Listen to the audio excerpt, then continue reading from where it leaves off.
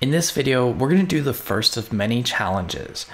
I tried to make these challenges align with what we've already learned, but in some cases, the solution requires a new function or trick that we haven't discussed. Now that's on purpose because in the real world, the problems you come across aren't limited to the things you've already seen. So part of being a good data scientist is having that ability to search for a solution online and to read and interpret documentation. So I'm going to encourage you to do all of those things in your attempt to solve these problems. All right, let's get started on the first challenge. You and your spouse have decided to let the internet name your next child. You've asked the great people of the web to submit their favorite names, and you've compiled their submissions into a series called Baby Names.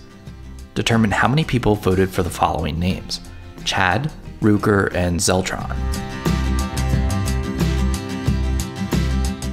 As they say, there's many ways to skin a cat, but here's the solution that I came up with. The key to my solution is to use the value counts method, which returns the frequency of each unique element in sorted order from most frequent to least frequent.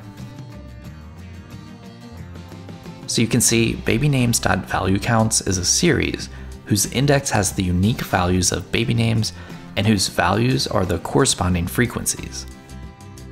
Since we want to get the frequency of Chad, Ruger, and Zeltron, we can chain babynames.valueCounts with .log, passing in a list of index values we want to select, in this case Chad, Ruger, and Zeltron.